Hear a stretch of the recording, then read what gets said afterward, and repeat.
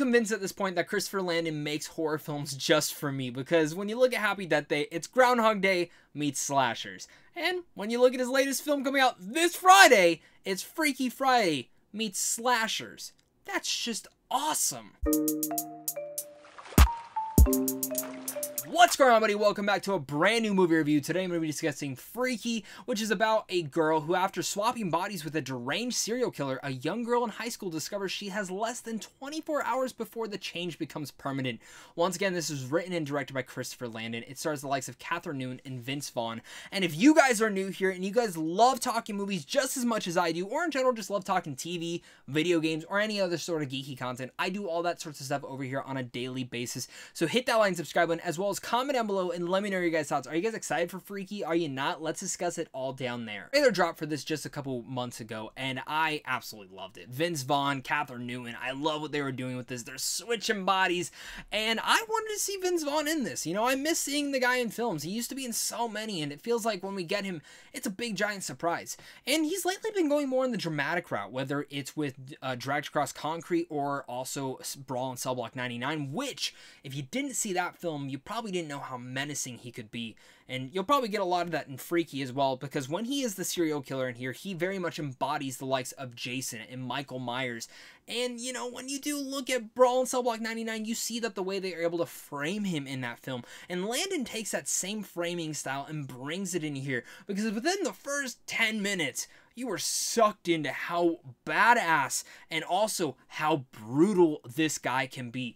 The murders in here alone are some that will be ingrained in your head for quite a while. And I give major props to Landon on that. Sometimes when you watch a horror film and a kill happens, it turns away and it just makes you think, what happened just there? Nope, in here, he shows you every inch of the kills, even downright to the most brutal parts of it. Again, props to Landon on that. I did not expect to see that in this film, but I was very much impressed with that. Same with the likes of the performances in here. Again, Vince Vaughn is great in here, whether he's a serial killer or he's playing Kathryn Newton's character Millie. He's great as either or. We've seen, you know, older men playing younger girls, whether it's Jack Black in Jumanji or now Vince Vaughn in Freaky. And Vince Vaughn kills it, whether it's the mannerisms, the way that he walks, talks, moves, all the sorts of aspects of it add to him becoming Millie, and just sort of the smaller subtle details that we see earlier in the film. Every little thing has a reason to play inside this film, and every single thing comes back into play. And maybe you can find that to be a little bit predictable, but I had fun with that element because of the way that I was able to see how it framed these characters in certain lights. Also talking about Kathryn Newton, who I've been pretty much a big fan of. I think she's great and charming and charismatic, and she brings that in here.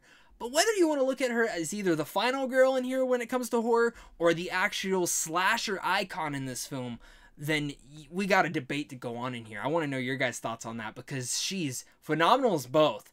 But as the slasher, oh god, she's great in this. She's not just menacing, but she's hella scary. And when she comes in the frame and you know she's probably going to kill someone, it gets brutal, and I love what Newton was able to do in this role, and I think what Landon was able to frame for her and Vince Vaughn to really perform in here was absolutely delightful. If you like Happy Death Day, then you know what you're getting into with this film, because it's made by the exact same filmmaker. This is not a horror film that's going to take itself so seriously, and sometimes that's my favorite type of horror, because my favorite horror franchise is The Evil Dead, and that is definitely a franchise that is very much battered with humor, but also blood and guts and horror elements of alike. And Freaky is that same type of movie where, yes, you're gonna laugh. You're gonna honestly maybe even fall on the floor laughing at times, but not because of the way that the film plays out. It's because it's genuinely funny, and it's genuinely at times pretty intense.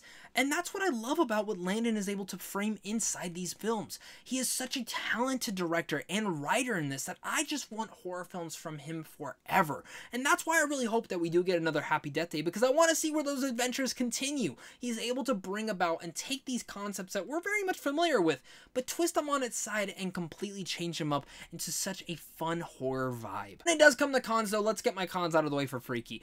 I don't think this film is perfect. I do think it's pretty great though. I think it's a lot of fun. My one issue that came down to this film actually came down to the ending of this. I like the ending overall, but there seems to be two different types of endings. There's one thing where you're like, oh, the story's done. And then something happens and you're like, oh no, there's still some more to go about. And it's still going and you're like, okay, this should have been the original ending, because The other ending that kind of happened in this film felt a little bit anticlimactic, and then it happens, and then it all ends, and that's it. And again, I liked where that went.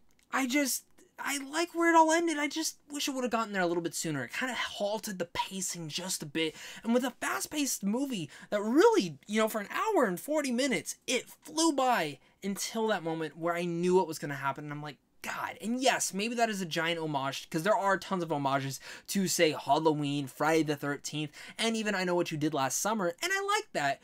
I just wish it would have gotten there a little bit more seamless, and maybe we didn't need all of the homages, especially towards the end. What can I say? Freaky is a freaky, bloody fun time that I just had a big smile on my face watching this. Kathryn Newton's great, Vince Vaughn's great, and Christopher Landon just tailor-makes these horror films for me. You guys are going to have a blast with this one. And if you don't, then something's wrong with you.